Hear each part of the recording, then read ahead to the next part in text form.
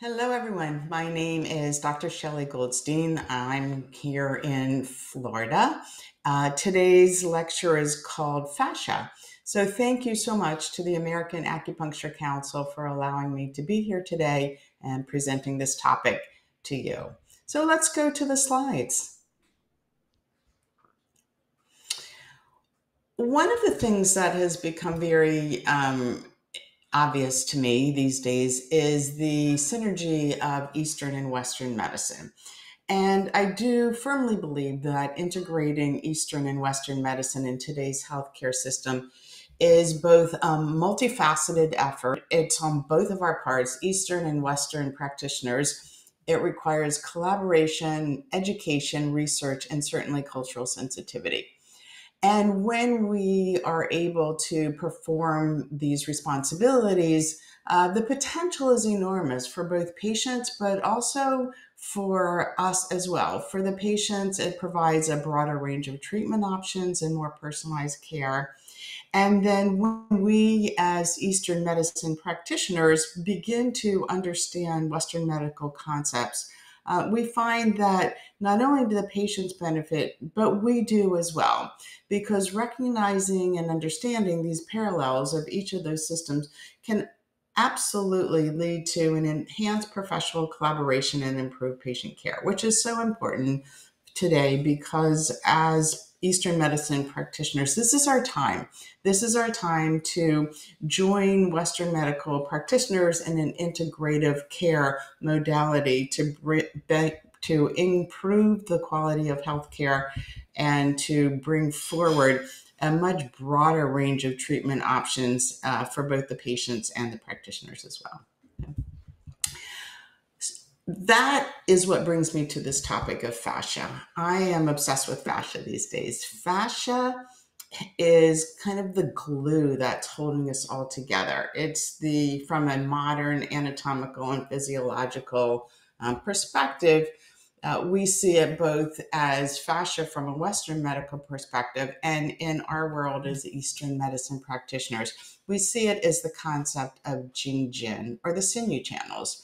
And when we talk about Jing-Jin, what we're talking about is the network of pathways related to both muscles, tendons, and all of the other connective tissue that keeps us connected in the body.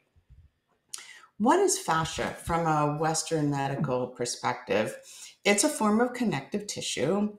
It contains collagen fibers, elastin fibers, and what we call ground substance. And so ground substance is what keeps it all together, keeps it nice and moist. So you think about fascia is this tactile network of tissue that both surrounds every muscle, organ, vessel, bone, and nerve fiber, but it also connects the horizontal planes from bone to the surface of the skin. So it surrounds and protects, but it also connects. And it's three-dimensional. As you can see in this image, it moves back and forth. It provides the structural integrity, the stability, and the flexibility of our body to move and be fluid in its movement.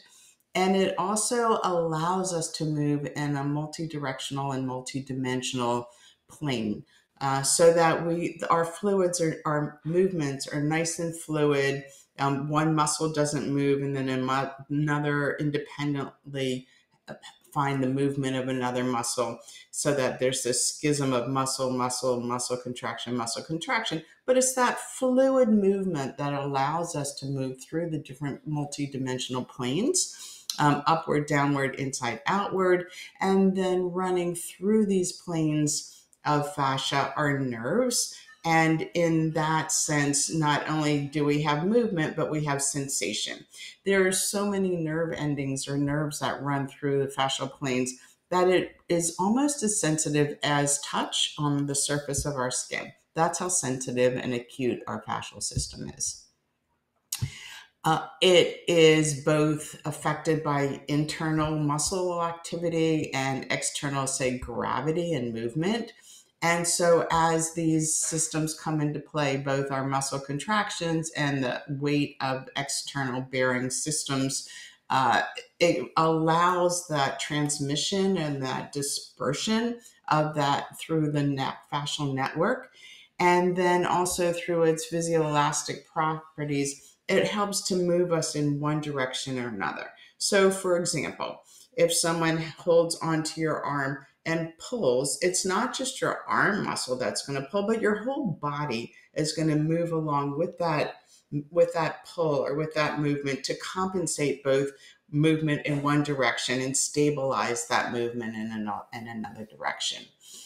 And when we have our body moving in a nice fluid system, such as the fascial system, it actually helps to minimize the amount of energy that's utilized throughout each singular or connected movement.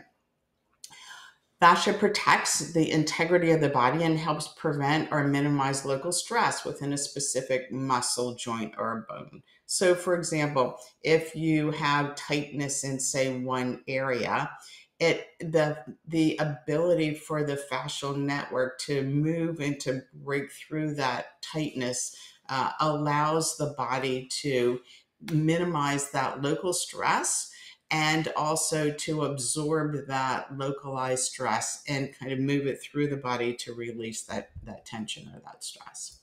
Think of it as the Terminator, right? Think of the Terminator revisited.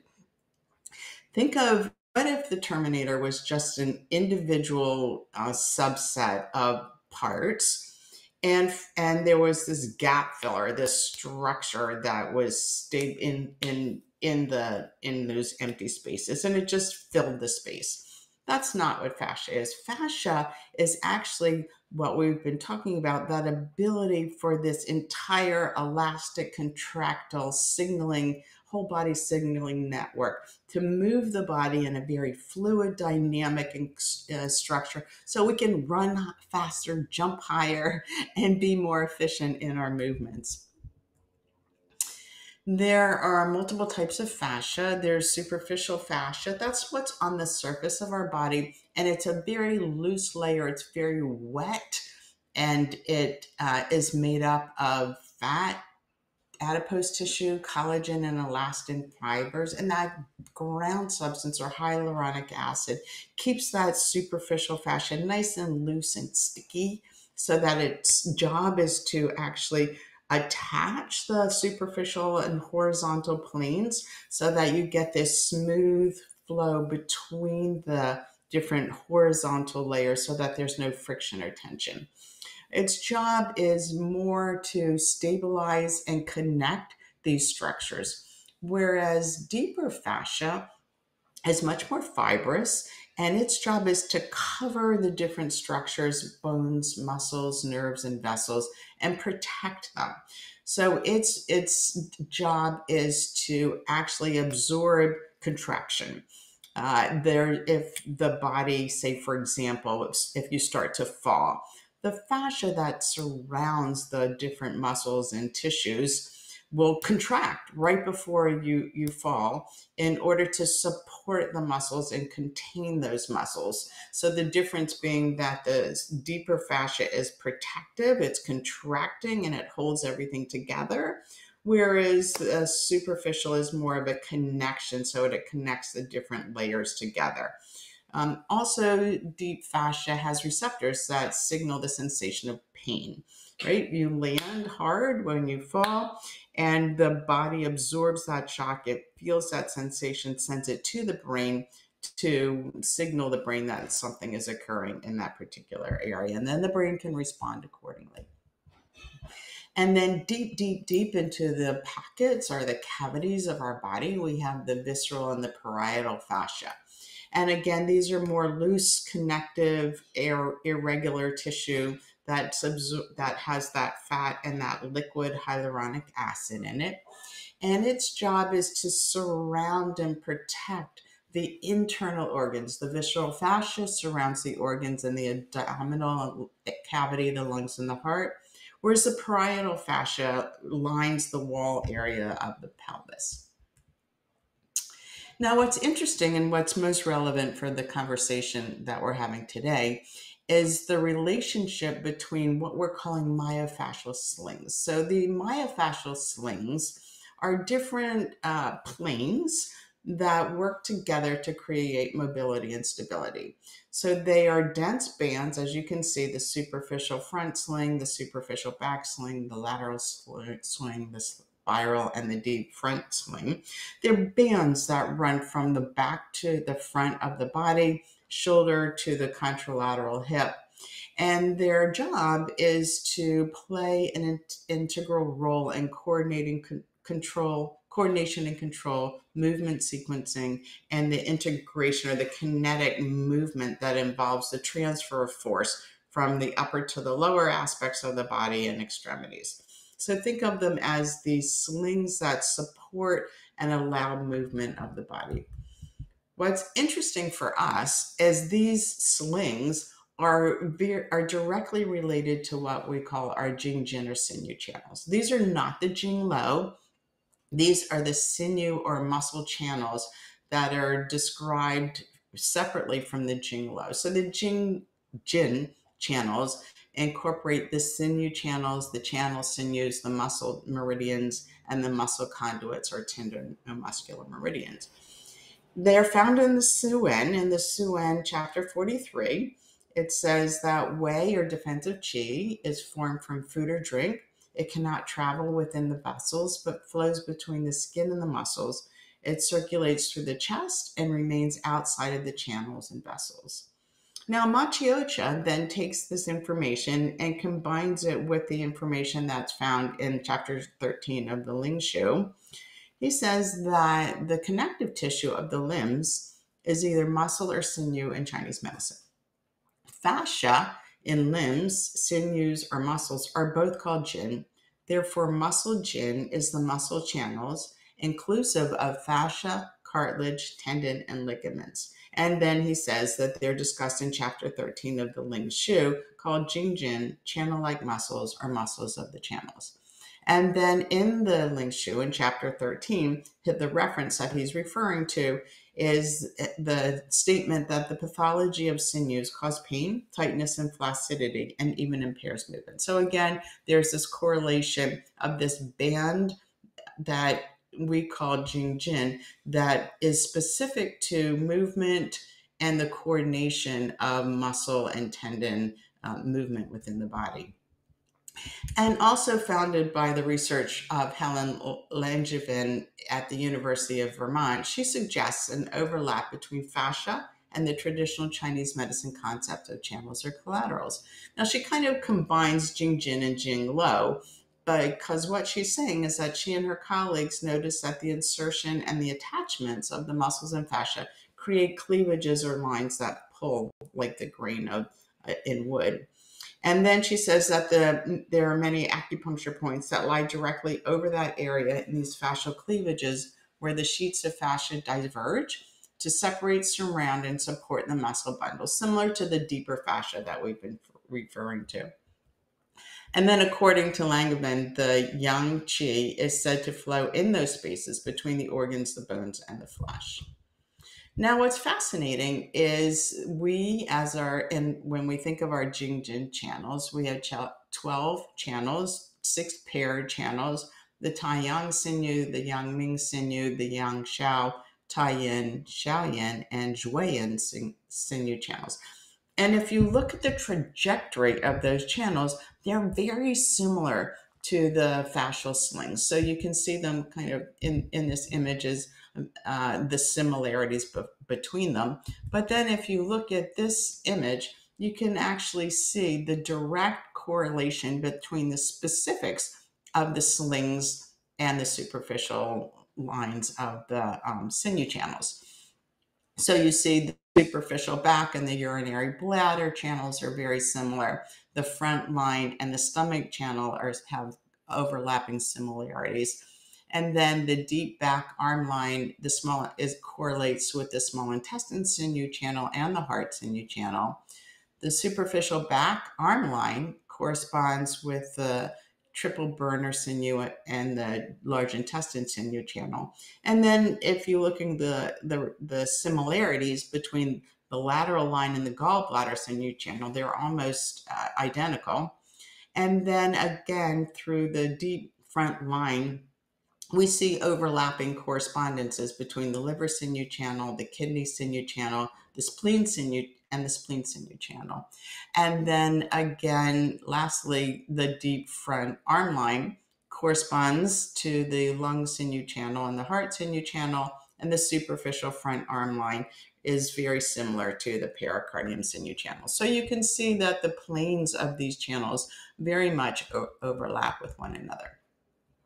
So when we compare the similarities between Jing-Jin and fascia, we see that from a conceptual and anatomical and functional perspective, there are certain parallels between the Jing-Jin and Chinese medicine and Western medicine. In that the myofascial system can be observed in their roles as connective tissue networks that support, connect, and influence body movement. And even though they're described differently in our medical frameworks, they both recognize the importance of these pathways in maintaining health, both in terms of structural support. In Chinese medicine, we see them in terms of our support, movement, and stability of the skeletal system. We see in Chinese medicine the concept of pain and dysfunction are attributed to our blockages or imbalances in the flow of qi and blood. And we know that from our Jing-Jin sinew meridians, they are thought to be responsible for the smooth circulation of vital energies. And when there's an obstruction in the sinew channels, it can lead to musculoskeletal problems, pain, and a decreased ability to provide support to the body. And then we see the very similarities in Western medicine and Western anatomy, the same recognition of connective tissue that envelops and connects the muscles, the organs, the blood vessels, the nerves, and other structures. And that same three-dimensional network or support system throughout the body. And similarly, when there are obstructions or disturbances in the myofascial slings and the fascial system, it leads to musculoskeletal problems, pain, and a decreased ability to provide structural support. We also see that similarity in the ability of the Jing-Jin and fascia and to movement and mechanical transmission. So the Jing-Jin acts as a conduit for a smooth flow of qi and blood throughout the body and supporting that movement. Whereas in Western medicine, it's the fascia that facilitates that smooth mood and gliding action between the adjacent structures. We see there's this interconnection. So we see in Chinese medicine, we understand that connection between everything, that continuous flow of qi and blood through the meridians and the vessels that are believed to nourish and support the organs and the tissues. And we also understand that blockages or imbalances in this flow lead to health problems. And then we also correlate that interconnection integration by understanding the emotional component of both pain, but also trauma into those Jing-Jin affecting the specific organ system separately. Although the Jing-Jin does not necessarily refer to the organ systems, we know that there is an interconnection and integration in all of the body parts with the deeper senses of emotion in our being. And then in Western medicine, they think of this interconnection and integration more in terms of movement, but again, we all recognize the emotional component of it. And then there's the understanding of the parallel between Jin and fascia in terms of pain and the perception of pain. So we know from our functional MRI studies that acupuncture's ability to influence the brain's activity in regions associated with pain perception, motor control, and mood regulation. And we know that acupuncture has been shown to activate the release of pain-relieving endorphins.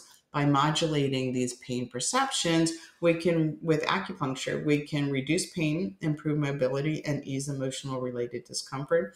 The same in Western medicine, they may not use acupuncture, but there is that innate understanding that fascia contains sensory receptors, proprioceptors, and nociceptors, which contribute to the somatic sensation and proprioception. In our Chinese medicine, we see pain in terms of B syndrome. From our understanding of the Jing Jin, although they're not related to individual organs, we do know that the pain itself is what flows through the concept of pain, or what we call B, or painful obstruction syndrome. Pain, soreness, numbness of the muscles and tendons and joints runs through our Jing Jin. And we know that acupuncture improves and accelerates that flow of qi and blood within the Jing Jin to alleviate B syndrome and restore proper function. Now, although the Jing Jin does not have acupuncture points, those acupuncture points lie along the Jing Lo. But we know that the Jing Jin and the Jing Lo run in parallel. So we use the Jing Lo points in order to affect the Jing Jin meridians. And classical treatment strategies will include, primarily, we think of the Jingwell points. We also know that there are those 4 meeting points that are organized the channels, and regardless of there being an arm, a leg, or upper or lower. We know that the CV3 is for the 3 leg yin channels, small intestine 18 for the 3 yang channels, stomach 8 or GB13, depending upon the source, for the 3 yang channels of the arm, and gallbladder 22 for the 3 yin channels of the arm. And we also have realized that those anatomical locations of these specific points are similar to the histological nodes and convergent points of different myofascial planes. So there's another correlation there. In terms of treatment, we generally use the ashi points, or those are the points when you palpate someone and they go, ah, those are our ashi points. Trigger points, those are those discrete local hyperirritable spots along a band. So although the pain may be felt in a different area, it's that one trigger point is kind of the referral pain that accompanies this musculoskeletal discomfort. Or we use motor points. And motor points are the site where the motor nerve first pierces the muscle belly. It's also known as the MEP, or the motor nerve entry point. And so those are the points that are a little bit larger in diameter. They carry a greater quantity of motor and sensory sensations. And so those are great points for treatment as well. Other forms of treatment include cupping or gua sha. So let me give you an example of what I'm talking about. Here's a case study, and this is a hypothetical case study of a 47-year-old male patient presenting with a 3-year history of plantar fasciitis. He complains of excruciating, sharp, burning pain on the soles of his feet that would come and go. The right foot was worse than the left, and the right hamstring, lower back, soleus, and medial head of the gastrocnemius were very tight. And then that pain, and upon palpation, extended to the medial head of the area of the kidney 6 area. Now, the patient said that he was not aware of any other physical or digestive disturbances, but upon palpation, what we find is that, or looking at his tongue and pulse, that his pulse was wiry and deep in the both proximal positions, and tongue pale with red tips. So what does that tell us? It tells us that although we are treating the pain through the Jing Jin, and in our situation, given this case study, this is the Tai Yang sinew channel, or what we call the superficial back line from a Western medical perspective. But we also can tell that from his tongue and from his pulse that he has a little bit of underlying kidney deficiency. So we're going to treat the stagnation in the bladder meridian of the Tai Yang sinew channel. That's our primary treatment. We may support the kidney qi deficiency because, as Chinese medicine practitioners, we're always looking for that underlying root cause. But the primary treatment is the stagnation in the Taiyang sinew channel. The treatment is to resolve that stagnation in the bladder meridian of the Taiyang channel, and then to the secondarily, we're going to nourish kidney qi and qi and blood of the kidneys. So these are points that we might use that would support both the Taiyang sinew channel treatment and then supporting the underlying kidney deficiency. And from a Western perspective, what they were going to do is a very similar thing. So if you see a lot of these points, bladder 40, 60, 56, 57, 67, 37, all are along the bladder meridian. And then we are supporting the underlying systems with kidney 6, liver 3, and spleen 6. But as a Western medical practitioner treating the back line, what I would do is use trigger points or different types of treatments to pressure to release that medial gastric knee muscle. So the patient gets treated, he comes back a week later reporting that a significant reduction, and there's a significant reduction in his pain along the undersole area. But he still has some tight calves and a little bit of tightness in the right hip, which would make sense by looking at both the back sling and the sinew channel. So the next two treatments, we're going to incorporate the following points: gallbladder 29, 34, and these are designed to release the tightness around the hips. Again, we're treating that sling or that sinew channel. And then after 3 treatments, his musculoskeletal problems significantly improved, and he was able to remain pain-free by regular home care treatment. And then if he were to go for physical therapy or Western treatment, they would do a similar thing. They would continue to treat that medial gastric nemus area with including the anterolateral zone of the leg and the pelvis. So you see the similarity there with us treating the channels, and then in Western medical treatments, the sling. So there's a lot of overlap here. And again, going back to the similarities of who we are both from East and West, and the importance of understanding both the Eastern and Western, I do believe that we're in the right time right now to be able to bring the East and Western medicine together and to make a huge difference and improve the health of our patients by offering a lot more opportunity and options. So thank you so much for today's presentation. Thank you to the American Acupuncture Council for allowing me to be here. It's always a pleasure, and have a wonderful day. And take care of those slings. All righty. Take care. Bye.